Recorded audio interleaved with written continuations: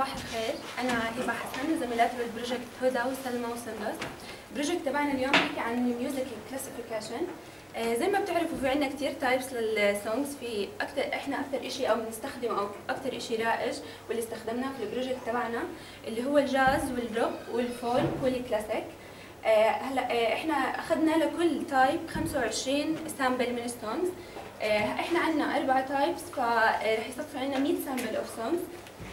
الهدف الاساسي من البروجكت تبعنا انه بدنا نحدد الجنر للسونج اللي عندنا عن طريق البيست اون نيورال نتوركس كونفيجريشن. هلا عندنا 8 انبوتس رح تشرح عنهم هذا بعد شوي، وعندنا 4 اوتبوتس. هلا الفور اوتبوتس هم اللي قلت لكم عنهم اللي هم الروك والكلاسيك والجاز والفولك. عندنا الباينري فاليو لهم رح تشرح عنهم سندس وسلمى بعد شوي كيف توصلنا لهم باخر البروجكت. هلا بس بشكل مختصر عن الانبوتس اللي استخدمناهم عشان نقدر نحدد السونج تايب تبع السونج. اول شيء السونج ديوريشن بالسكندز، تيمبو بيتس بير مينت، لو ستيدي كونستانت بلس لايك كلوك تيكينج، ممكن تكون سريعه بطيئه او ان بتوين. وفي استخدمنا سوفت وير البي بي ام كاونتر عشان نقدر نوصل بالضبط لكل كلمه. الار ام اس ميوزك باور دات امبليفاير كان ديليفر طبعا. هاي كمان كانت من اهم البارامترز اللي اعتمدنا عليها. ايش البي بي ام؟ البيت بير مينت. ايش هو؟ البيت بير مينت. بيتس بير مينت. رابع شيء السامبلينج فريكونسي، طبعا بالكيلو هرتز، هي يا اما 44.1 او 48 كيلو هرتز. وفي عندنا الكويك تايمر بلاير هو اللي استخدمناه، كان سوفت وير كان قدرنا نطول منه من البارامترز. دايناميك رينج ريشيو بين لارجست وسمولست بوسيبل فاليو، طبعا للتشنجبل كوانتيتي. وكان عندنا نستخدم سوفت وير ويب سايت كان موجود اونلاين دكتور لازس ويرن. سادس شيء كمان كان اهم بارامترز اللي هو التوناليتي. التوناليتي الكاركتر للتون اللي ممكن من خلالها نقدر نحدد السونج هي هابي ساد او الايموشنال بشكل عام. وسابع شيء كان عندنا النمبر اوف ديجيتال ايرورز.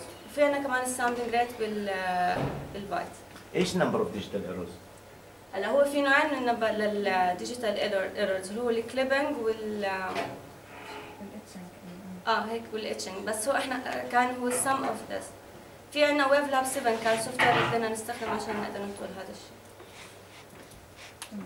هلا نرجع احنا على السوفت وير اللي استخدمناه. طبعا البروجكت تبعنا ممكن انه ينعمل نفسه على الماتلاب، بس لقينا في كثير سوفت ويرز اونلاين بيستخدموا نيورال نتورك تكنيك. منهم كان برنامج اسمه جاستن نيورال نتورك. بدي اعطيكم بس اللاي اوت بشكل سريع عن البرمجيه. بتبلشوا اول شيء بتعملوا انسرتنج للداتا اللي عندكم اياها، ممكن على طول انتم تعبوها لحالكم او ممكن تعملوها انسرت من اكسل فايل. زي ما واضح عندكم هون اول كولوم هون بيعطينا النمبرنج عادي انه عدد الروز والكولومز اللي عندنا. اول هدول اللي باللون الازرق هن الانبوت اللي حكينا عنهم، وعندنا 4 اوتبوت اللي هن شو نوع الاغنيه اللي احنا بنعرفها. تمام. رجع بضل على الرول اللي فوق ايش عندنا؟ الديوريشن هذا الطول تبعه بالزمن. هذا الانبوت حكينا عنهم قبل شوي. هذا الديوريشن. هاي الاغنيه قديش الديوريشن. التيمبو. الار ام اس، سامبلينج فريكونسي، سامبلينج ريت، دايناميك رينج، توناليتي، والنمبر اوف ديجيتال ايرور. اوكي، ايش الفرق بين السامبلينج فريكونسي والسامبلينج ريت؟ السامبلينج فريكونسي بالكيلو هرتز والسامبلينج ريت بيعطينا اياها بالبت. اوكي. كيلو بت بير باسكال. بت بير سكند. تمام.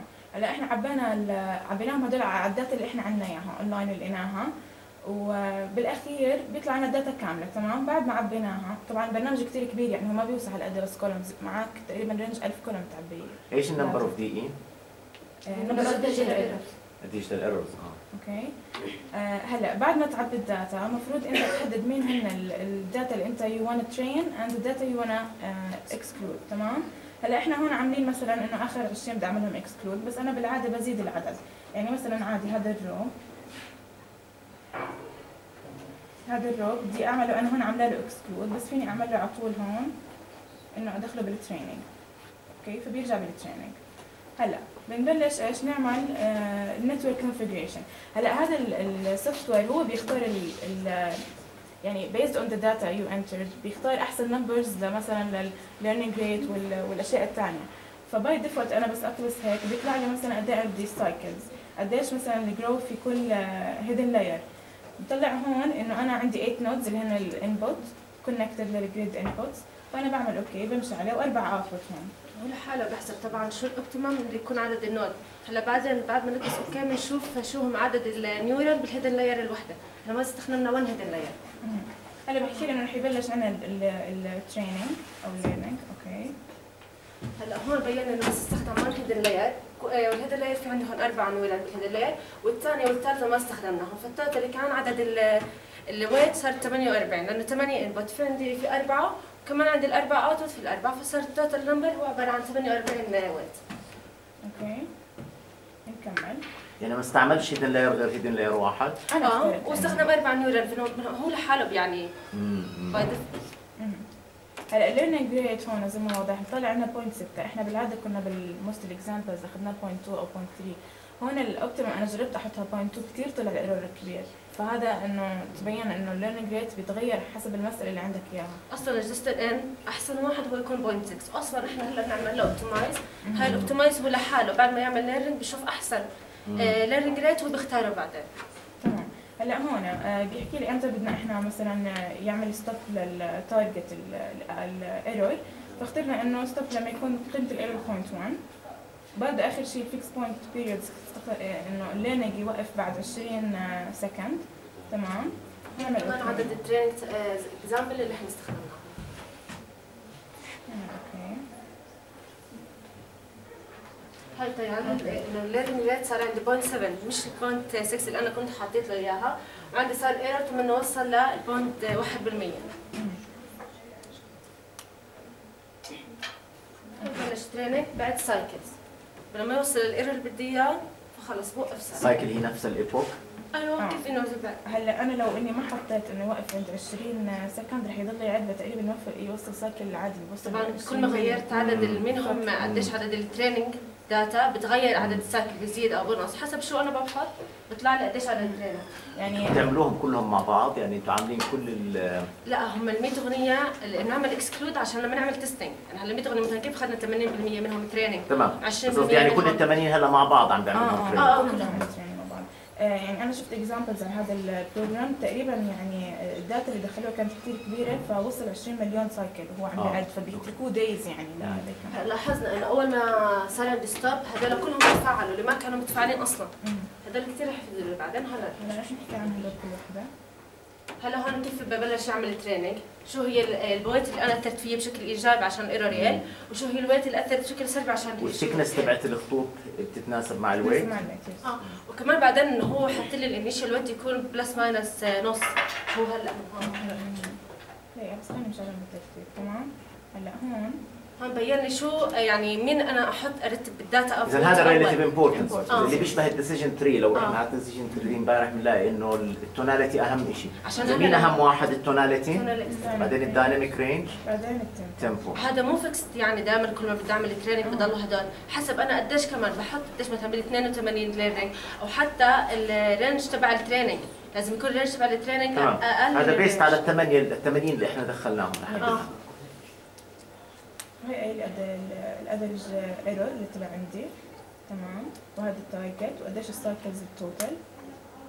تمام. هلا هون بيطلع لي قديش التريننج ايرور اللي طلع عنا بالقيم، الماكسيموم والمينيموم. هون الويت وهون عندي النوت، كل ويت انا قديش عندي هيدا بدي انا اعدل. هلا احنا عملنا اوريدي تريننج للداتا، فيني اعمل مره ثانيه كمان تريننج على نفس الداتا اللي انا اوريدي، مش اني ارجع من الاول. فهون ببلش عنا يختلف الامبورتنس، لانه كل ما نعمل نعطيه وقت اكثر يعمل ليرنينج بصير يعني الاكيورسي احسن للبروجرام.